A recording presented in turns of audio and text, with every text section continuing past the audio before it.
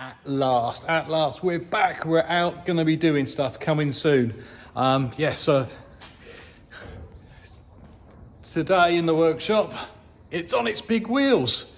So I've just been filming a new episode for a new TV series that's coming out. I'm not allowed to mention what it is just yet, but as soon as I can and release it, I can tell you what it's called and what we've been doing with Swamp Thing. So they've just been in the studio, in here, filming some studio bits today. So Swamp Thing's looking at its best. Thank you, Powermax. Thank you, Lucas Oil. Back on board again with us. So we got shows coming up very, very soon. So we're going to be up at Santa Pod to start with their Festival of Power Unlocked weekend. So we're coming up there. And also we're going then straight into Trucks Fest. So the next one we're going to be is at the 3 County Showground at Malvern. But yeah, just look how good Swamp Thing's looking. So all I'm going to do now is going to take it off its big wheels, put it back onto the small wheels again. So I've already got them lined up. It's already jacked up at the back. So we're going to do that next. Then I'm going to put the big wheels back into the trailer, which the trailer is just parked just outside the workshop. So the trailer's parked just up there. So we're going to load the big tyres back into it. We're going to leave Swamp Thing out in the workshop. There's a couple of little bits I want to do to it. We did some filming for another TV programme that I can't talk about.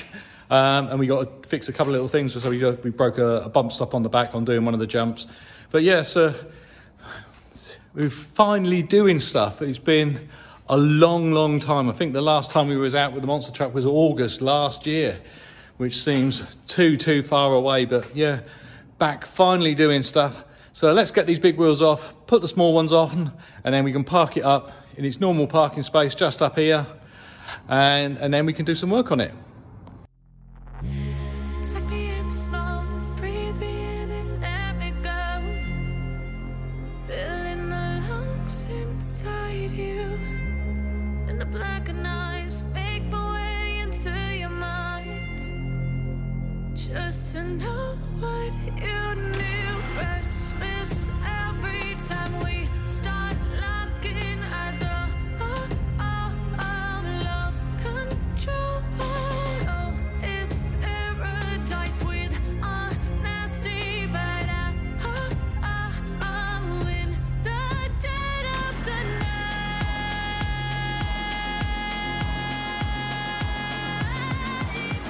Let the darkness take control.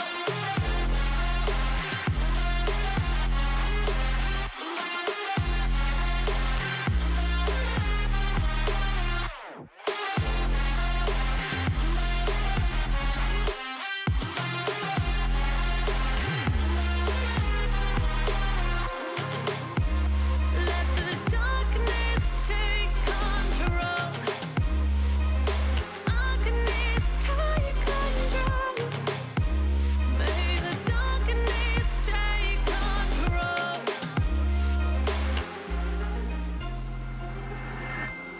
Take me in the smoke, breathe me in and let me go. Sink to your heart to find you.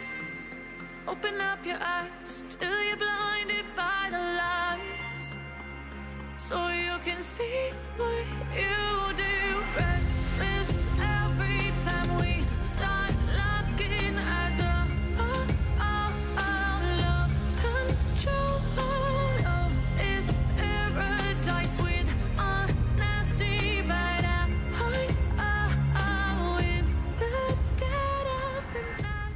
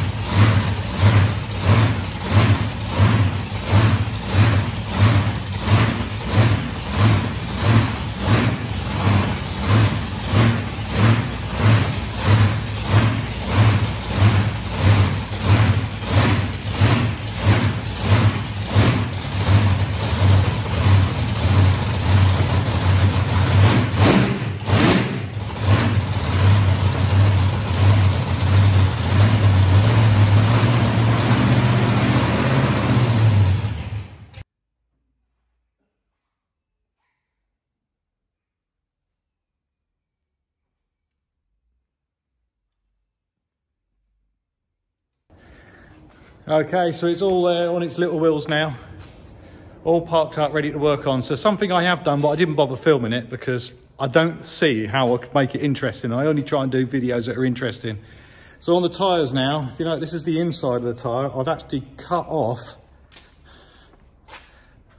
this piece here. So I've cut that little corner off. Reason for that is now and again, if I land funny, this bit was hitting the shock absorbers on the truck. Wasn't doing too much damage to them, it's just knocking the paint off, and I get fed up of repainting them.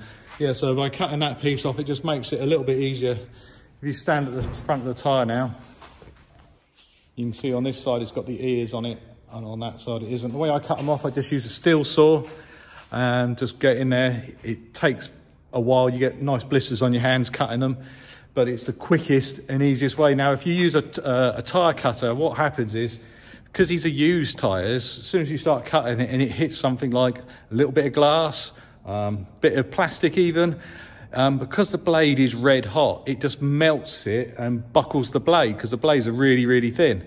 And you literally, you put one in, you cut, and you do probably 2 cuts, and you have to change the blade, and it takes about a minute to change the blades. And you think how long it takes to do these. So they take roughly about just over an hour to do a tyre. So that's why I used the reciprocating saw, just to blast it off. Looks quite neat. But yeah, so just got to load these tyres back up into the trailer. I don't think I'm going to film that even, because you've seen it all before. It's just me pushing tyres into the trailer, and then we can get to work on Swamp Thing. There's a couple of little things I want to do on it to make things a little bit better, because I've actually, on the little transport wheels, they're only held on with little tabs, and the tabs have got cracks in them. So I'm going to take the tyres off, take the inner tubes. He's got inner tubes in these tyres. Take the inner tubes out, weld the cracks up, and then I'm actually going to put some extra flanges on it to make the transport wheels a lot stronger.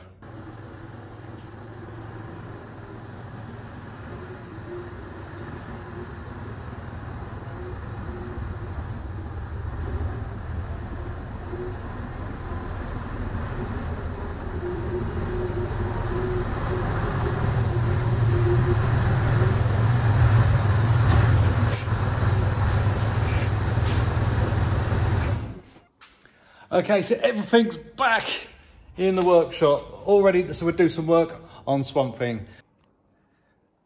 It's the next day, so we're going to do what I was talking about yesterday. So we've got the transport wheels on, and these have got inner tubes on, so they're a little bit awkward to take apart.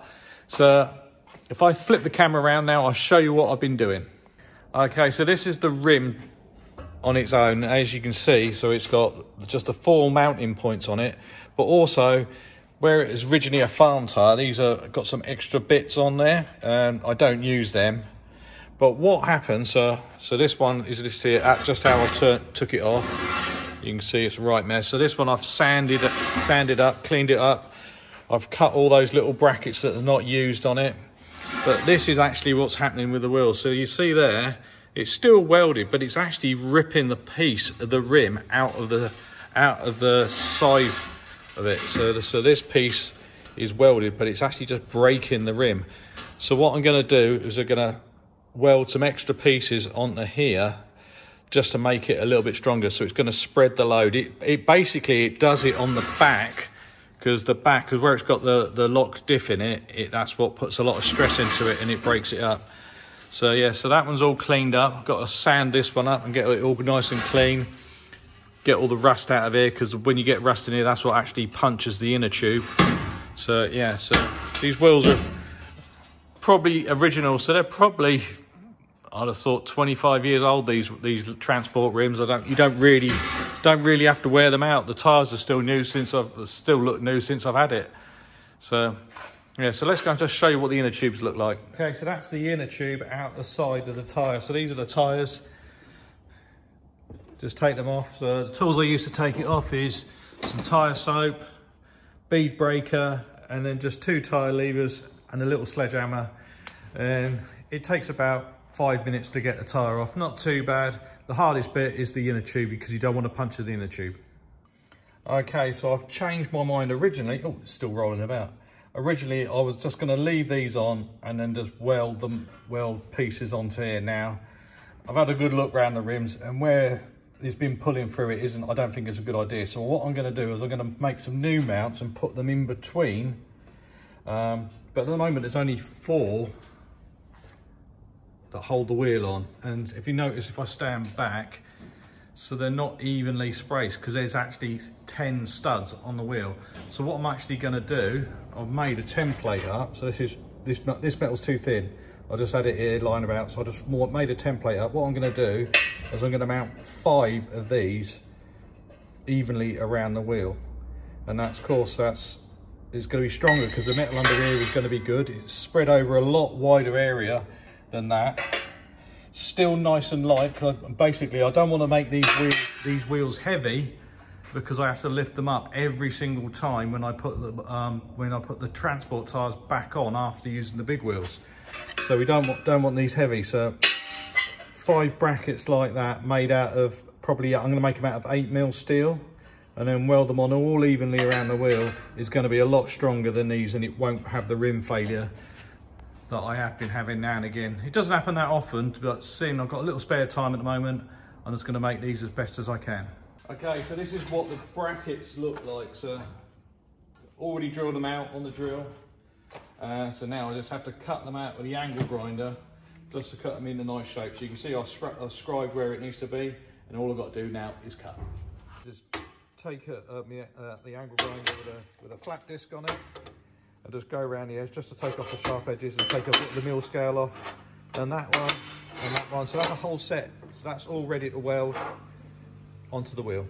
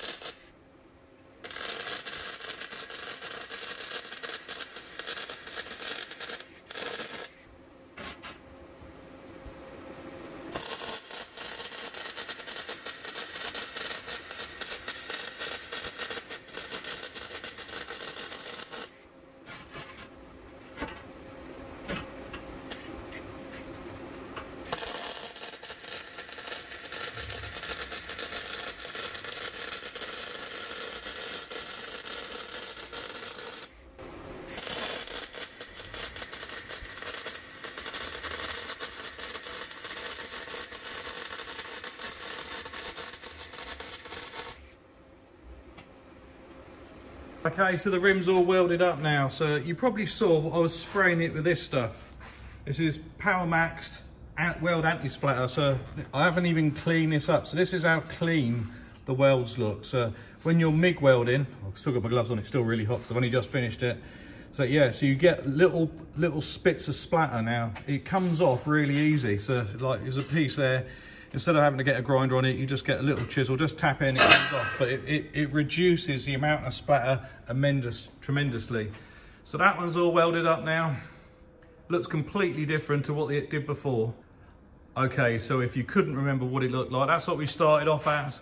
Just 4 little tabs, breaking the rims. And now we've got 5 lot bigger tabs, spreading that load over a lot more. So just 3 more to do. I'm not going to video doing the next 3, but yeah, so that's what I've been up to today.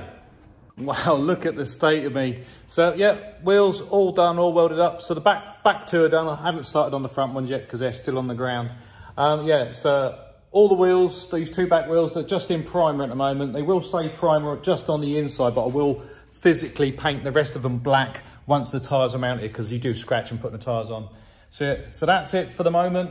Don't forget, we have got some shows coming up. So if you want to check our website out, that's swampthing4x4.co.uk for all our forthcoming shows.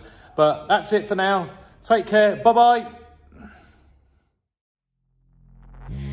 Suck me in small, breathe me in and let me go. Filling the lungs inside you, and the blackened eyes make my way into your mind. Just to know what